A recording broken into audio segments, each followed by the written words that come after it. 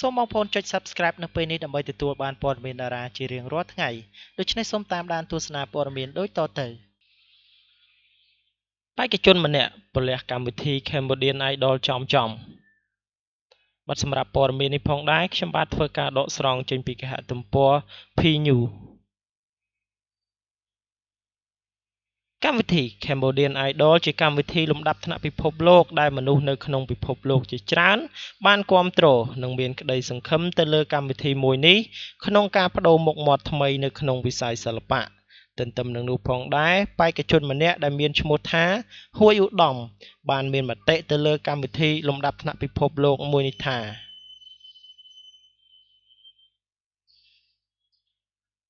សូមកម្មវិធី Cambodian Idol ធ្វើអ្វីឲ្យបានហ្មត់ចត់បន្តិចទៅខ្ញុំដឹងថាសំឡេងរបស់ខ្ញុំនៅមិនទាន់ល្អ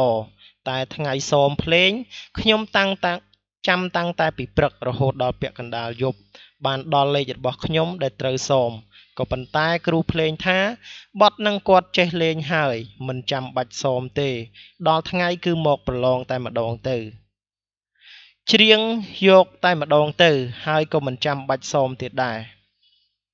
បើធ្វើអញ្ចឹងឲ្យគ្នាចាំសមតាំងតែពីព្រឹកដល់យប់ធ្វើអ្វីខ្ញុំចាំសមភ្លេងហើយតែគាត់បែរជាមិនថាមិនសមទៅវិញ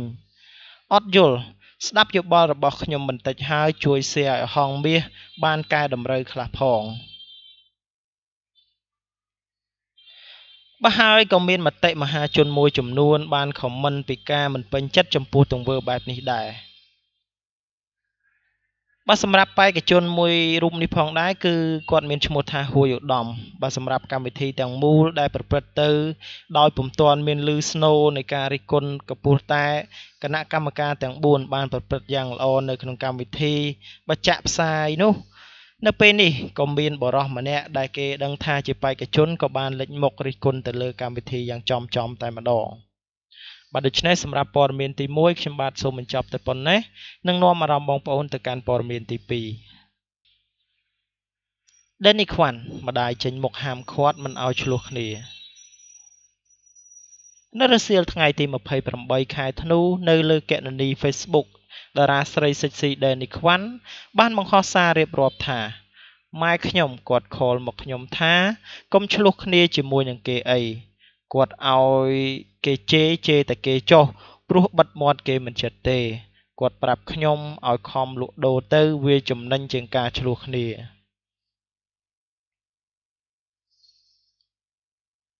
នៅក្នុងសារដដែលនោះដែរនាងក៏បានឆ្លើយតបទៅកាន់អ្នកម៉ាក់ថាអូខេខ្ញុំតាមម៉ែខ្ញុំព្រោះតែមានតែម៉ែខ្ញុំទេដែលខ្ញុំធ្វើតាមគាត់បញ្ចប់ត្រឹមនឹងទៅចុះសង្ឃឹមថារាជនីសំលេងជេក៏បញ្ចប់ដែរចុះបាយដល់ម៉ោងលក់ផលិតផលទៀតហើយគួររំលឹកផងដែរថាកាលពីថ្ងៃទី27ខែធ្នូឆ្នាំ2017តារាស្រីបះរាជនីសំលេងដែលល្បីជាង2ទសវត្សរ៍អ្នកនាងម៉េងកែវពេជ្រចិន្តាបានប្រលះនឹងឌឺដងទៅដល់ Danny Kwan ថាជាតារាស្រីបះគីមីហើយនៅក្នុងនោះផងដែរ Danny Kwan ក៏បានឆ្លើយតបជាមួយនឹងរាជនីសំលេងថារូបនាងមិនបានតាក់ទងជាមួយនឹងអ្នកនាងម៉េងកែវពេជ្រចិន្តាទេក៏ប៉ុន្តែដោយសារតែតារាស្រីម៉េងកែវពេជ្រចិន្តាចេះតែតបតជាមួយនឹងនាងចង់ឲ្យនាងមានចំនួននៅក្នុងនោះផងដែរ Danny Kwan ក៏បានតបទៅវិញថាគឺមិនទឹះនឹងអំបែងក្បាលរបស់ម៉េងកែវពេជ្រចិន្តាទេដែលហេតុនេះហើយទើបធ្វើឲ្យអ្នកម្ដាយរបស់ Danny Kwan ខ្លាចមានរឿងធំក៏ចេញមុខហាមឃាត់កូនតែម្ដងទៅបាទនៅពេលនេះសាររបស់ Danny Kwan ក៏កំពុងតែត្រូវបានគេចែកចាយពេញបណ្ដាញទំនាក់ទំនងសង្គម Facebook ហើយក៏ចាំមើលថាតើតារាស្រីបាត់រាជនីសំលេងម៉េងកែវពេជ្រចិន្តានឹងធ្វើយ៉ាងណាចំពោះ Danny Kwan ដែលបានសរសេរបញ្ចប់រឿងយ៉ាងនេះបាទដូច្នេះសម្រាប់ព័ត៌មានទី2ខ្ញុំបាទសូមបញ្ចប់តែប៉ុណ្ណេះបាទនឹងសូមនាំអារម្មណ៍បងប្អូនទៅកាន់ព័ត៌មានទី3ដែលជាព័ត៌មានបញ្ចប់គ្រួសារតារាចម្រៀងជុំលីណូនិងឪពុកមាចេញមុខថ្កោលទោសប្រព័ន្ធតុលាការ បន្ទាប់ពីរ៉ាំរ៉ៃនៅក្នុងបណ្ដឹងប្តឹងផ្តល់នៅតុលាការអស់រយៈពេលជាច្រើនឆ្នាំមិនទទួលបានយុត្តិធម៌មកទល់នឹងពេលនេះគ្រួសារតារាចម្រៀងជុំលីណូដែលរួមមានឪពុកមានិងរូបលោកផ្ទាល់បានចេញមុខថ្កោលទោសដល់ប្រព័ន្ធតុលាការកម្ពុជាតែម្ដងដោយមានភាពលំអៀងទៅលើជនល្មើសដែលបានបង្កការឈឺចាប់ដល់ក្រុមគ្រួសាររបស់ខ្លួនក៏ព្រោះតែយុត្តិធម៌ត្រឹមតែលើក្រដាសហើយការអនុវត្តក្រៅមិនមានគឺផ្ដល់ឱកាសឲ្យពិរុទ្ធជនរស់នៅខាងក្រៅដោយមានសេរីភាពយ៉ាងប្រងើយគ្រួសារតារាចម្រៀងរូបនេះបានបន្តទៀតថាក្រៅពីមិនមានដំណោះស្រាយឲ្យស្របទៅនឹងការប្រកាសរបស់សាលក្រមនៅដំបងរាជធានីភ្នំពេញកាលពីពេលកន្លងមកទៅគឺឈ្មោះភូមិមុនីរតន៍អតីតព្រះសង្ឃមានឥទ្ធិពលនៅពេលបច្ចុប្បន្នជាទីប្រឹក្សាប្រធានសភាដែលត្រូវបានតុលាការប្រកាសជាប់គុកចំនួន2ឆ្នាំនិងផ្ដល់សំណង12លានរៀលឲ្យខ្លួនពីបទប្រើប្រាស់អំពើហិង្សាលើកូនចុងរបស់ខ្លួននោះក៏នៅមានសេរីភាពនិងឥទ្ធិពលមិនដូចជាជនល្មើសដែលត្រូវតុលាការប្រកាសឡើយលោកមាសលេងជាឪពុកមាបង្កើតរបស់តារាចម្រៀងជុំលីណូបានថ្លែងប្រាប់មុននេះថាករណីប្តឹងផ្តល់របស់លោកមិនមានពន្លឺនៅក្នុងការដោះស្រាយនោះទេស្របពេលដែលជនល្មើសក្រៅពីមិនព្រមផ្ដល់សំណងហើយ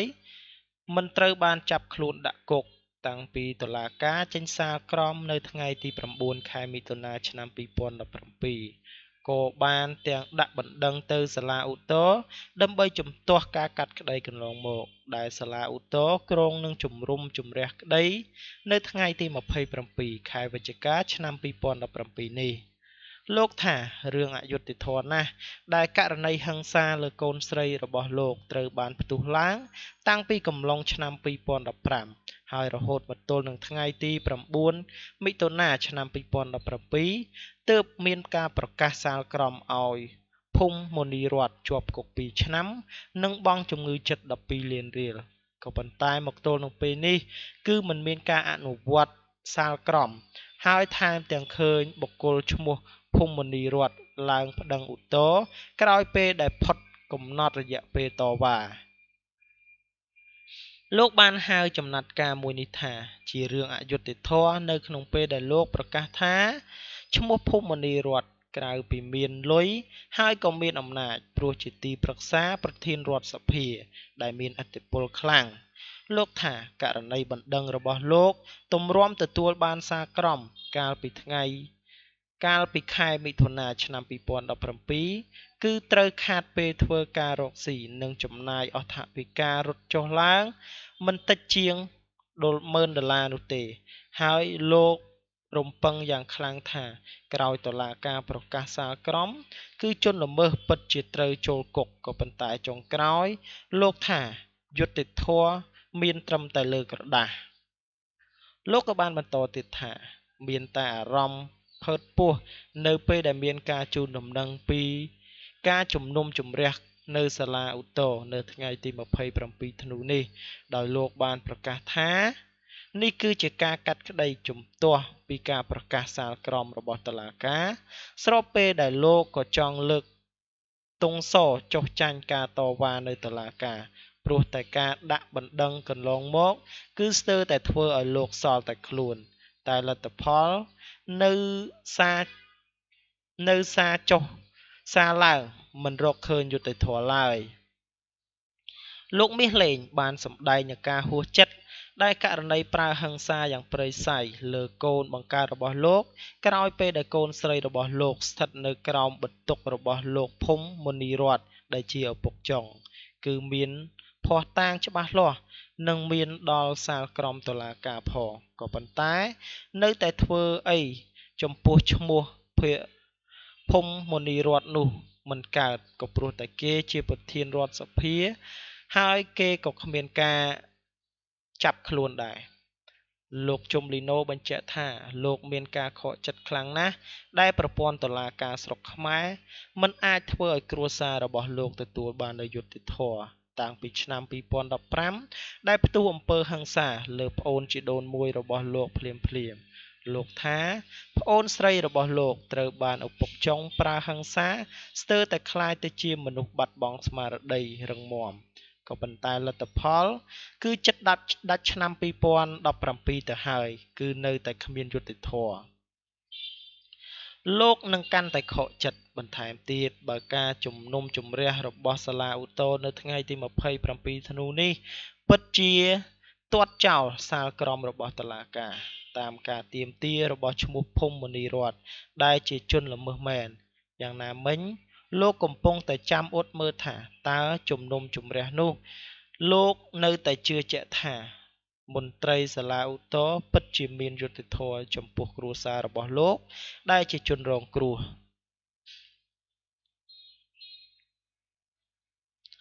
បាននេះជារឿងរ៉ាវរបស់លោកជុំលីណូជាមួយនឹងគ្រួសារដែលត្រូវបានឪពុកចុងធ្វើបាបកូនស្រីដែលវាយឡើងជាំផ្លូវតែម្ដងនៅពេលនេះ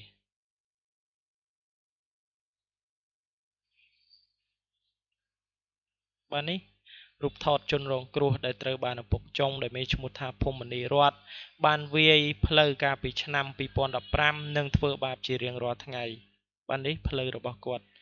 ជាំអស់រលីងតែម្ដងបាទដូច្នេះសម្រាប់ព័ត៌មានទី3ខ្ញុំបាទសូមបញ្ចប់តែប៉ុណ្ណេះសូមអរគុណរាល់ការតាមដាននិងការចុច Subscribe របស់បងប្អូនទាំងអស់គ្នា